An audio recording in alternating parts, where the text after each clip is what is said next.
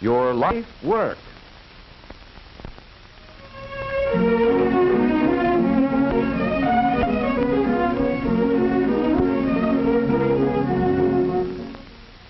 Not so many years ago, the automobile was considered a luxury. About the only time it received an airing was on Sunday or a holiday. Today, millions of buses, trucks, and cars travel the highways from coast to coast. The number of cars on our city streets offers proof that for millions of people, automotive transportation is almost as much a necessity as a house. The good all-round serviceman is really 4 mechanics in one. He must be able to make all repairs on the engine, such as repairing or replacing the camshaft. He must understand all types of engines thoroughly. For although all gas engines are fundamentally the same, differences have been developed in the various makes of cars which the mechanic must know. For example, in cleaning out carbon and grinding valves, he may work on the L-head type engine one time, while the next engine may be the overhead valve type. Both types provide efficient power, but the problems of adjusting them are totally different. A good serviceman is also a machinist. In an emergency, he may be called upon to make completely some minor part which may not be in the stock of repair parts. The superior serviceman is a welder. Through accidents and even ordinary usage, parts are broken and have to be repaired. The expert welder is valuable to any garage and often concentrates on specialized work at very good pay. In addition, the all-round serviceman is an electrician and must have the knowledge and skill to keep the automobile's electrical system in working order. For without the spark to fire the engine, there would be no power. In the early days, electrical energy was supplied by dry batteries, but the car of today carries its own generating and storage plant. The storage battery is of low voltage, so a coil and condenser is necessary to step up the current enough to jump the spark gaps in the spark plugs. The coil and distributor also must be tested and kept in proper working order. Besides the ignition system, there are the lighting and starting circuits which sometimes need the services of a competent mechanic. The use of heaters, windshield wipers, and radios has further increased and complicated the electrical work of the serviceman. Because of the high speed at which vehicles travel today, the care and adjustment of brakes is a serious and vital part of the serviceman's work. The safety of the car on the highway largely depends on good brakes, along with correct and accurate alignment of the wheels. Radiator repair and general care of the cooling system is important in making cars run efficiently and economically, so soldering is another of the many kinds of work the serviceman must do.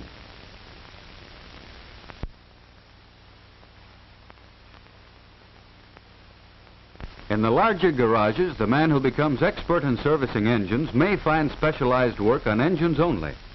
There are body and fender shops which employ men who are specialists in that line. There are battery and electrical shops, and other shops which make brake testing and wheel aligning the principal part of their business. For any of these jobs, a thorough training in general service work is valuable. There is an opportunity in the larger garages for the serviceman to advance to service manager or to become a troubleshooter. Besides technical knowledge and skill, these jobs require the ability to meet the public, to make a good impression, and to explain clearly the work that needs to be done or that has been done. Some servicemen become automobile salesmen. If they have sales ability, they are usually successful because they have the advantage of really understanding the cars they sell.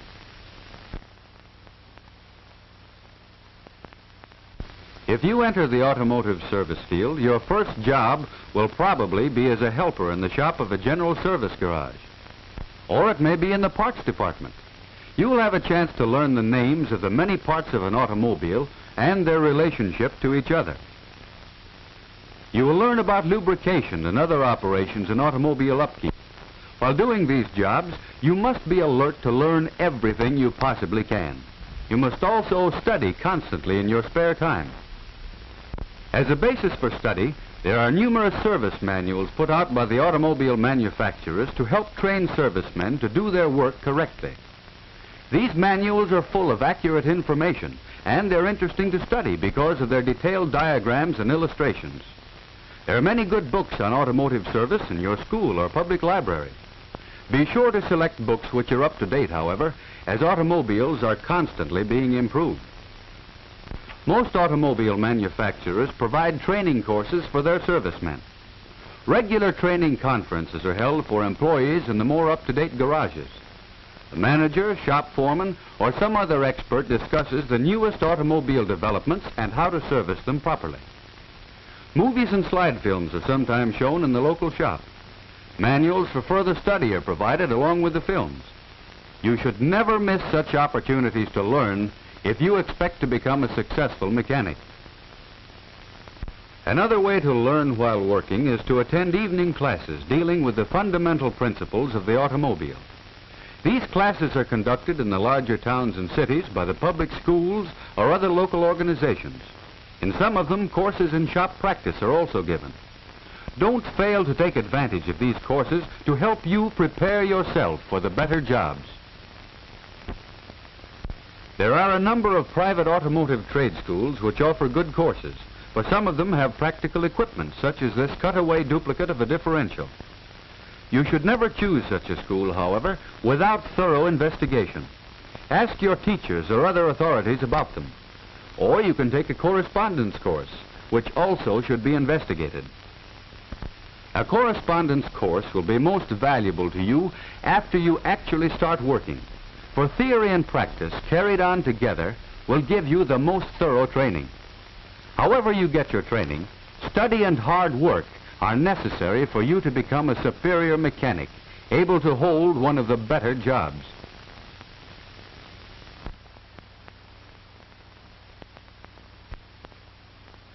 While you're still in high school, you can lay a strong foundation for automotive service. The gas engine produces power by burning fuel in a small enclosed space. In your physics class, you'll learn how this is done. In physics, you'll learn how the cooling system carries off the heat after power has been produced by the burning or combustion process in the engine.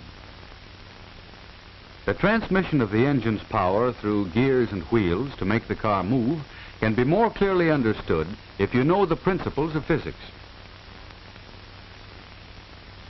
Electrical physics will help you understand the ignition of a car.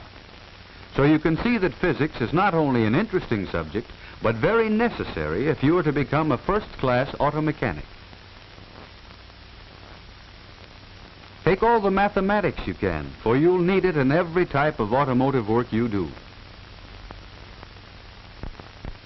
Mechanical drawing will help you in reading the many plans and illustrations in automotive textbooks and service manuals. This is especially important if you plan to become a shop foreman. In some of the larger public schools, the school shop is equipped to give practical automotive training. In others, this experience must be found in a service garage at the same time that automotive theory is studied in school. School shop training of any kind will help you develop the coordination of hands and mind, which is so important in all mechanical work. As an automobile service worker, you will have a responsibility for the safe, smooth, and economical operation of the cars on which you work. No matter what the size of the shop, there is one rule for success. Every job must be done right. If you develop the ability to manage a business, you may be promoted to garage manager, or you may be able to go into business for yourself. For this, you'll need to know something about bookkeeping, salesmanship, and business management. If you really like to use tools and have a knack for mechanical work, learn all you can about it at your local service garage. You'll find some things you may not like, but the dirt and grease will wash off. Try tinkering with an old car and rebuilding it. Do the best job you can, just as though some car owner depended on you. When you're finished, you may have found your life work. Thousands of new automobiles are manufactured every year. Although many of them replace cars which are worn out, the total number of motor vehicles will probably continue to increase for some time to come. If you qualify yourself, there is a reasonable possibility that you will find employment in the automotive service field.